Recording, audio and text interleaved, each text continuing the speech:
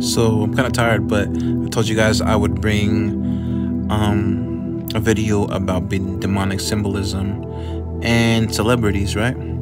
Some parts of the music industry are demonic, right? And some of them are flashy about it. Some of them, don't talk about it, but you know what I'm saying? You already know. You know what I'm saying? Then we got this over here. Look at all these celebrities and known people. And Jay-Z's wife over here flexing for the Illuminati, you know what I'm saying? YGK throwing up the devil sign, the devil horns. I mean YGK, MGK, Machine Gun Kelly. I think this is Pop Smoke. So Saturn in occultism, in magic and witchcraft, Saturn sometimes is used on for cursing and doing stuff of that nature. And then the star right there. And right here, this is old school DMX. You see the M above his head, how he creates like a devil horns, and you see how the flesh of his body is dripping like in blood. This is demonic symbolism in the rap industry. And you see the symbolism, flesh of my flesh, blood of my blood. It sounds like a demonic ritual, but also has just hidden in plain sight, plain words that he could be speaking about his life or, even his kin. But at the same time, flesh of my flesh, blood of my blood. Did he do a blood ritual for his flesh? You know what I'm saying? There's certain things like this that have demonic symbolism, occultist symbolism in the industry, and they hide it in plain sight. Look at the M above his head, just two horns like devil. He's bleeding blood over his whole body in all red. Look at his eyes. Like you can see, like he's not even like his eyes just look like empty. Do you guys see that?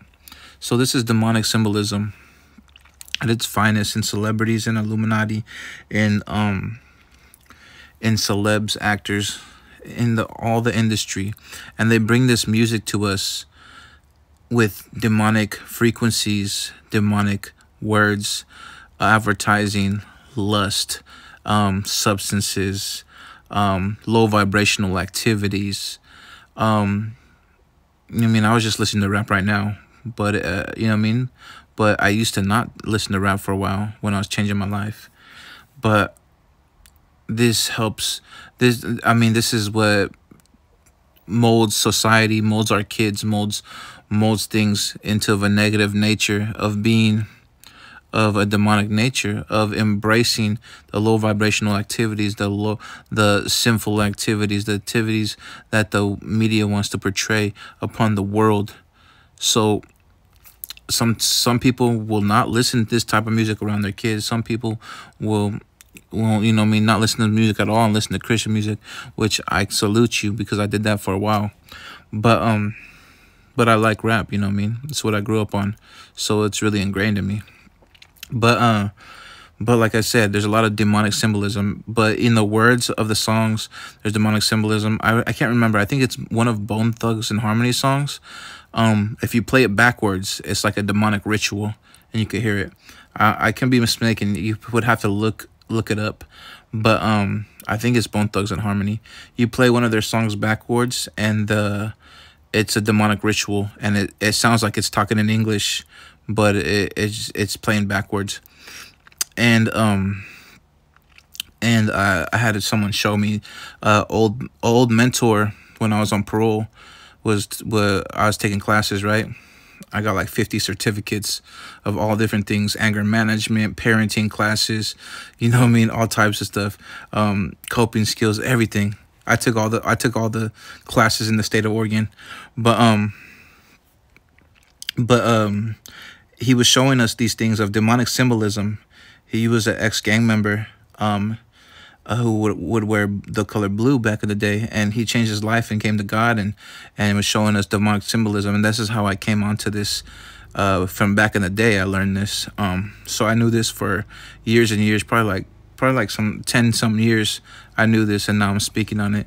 But like I said, demonic symbolism, embracing the sinful nature of the flesh, the Adam nature within our flesh, we have to rebuke that. It's okay. I feel like it's okay to listen to rap as long as you don't let it encourage you to be out acting a fool, be out drinking, be out doing, this, that, and the other. You know what I mean? But I also encourage you to listen to Christian music, whether it's Christian rap, alternative rock, whatever it is, but put Christian gospel music in your life to elevate your atmosphere, elevate your mood, and just give praise. Because you know what Christian music is? You know what music for God is? That is music to praise the Lord. You're praising him just like you're in church. That's a praise. You're giving him time and energy and praising him, and you can enjoy that praise. You know what I'm saying? Because it's music. So yeah, so beware of what you watch and what you listen to, and embrace the Lord and rebuke that sin, because this is what media brings into our lives.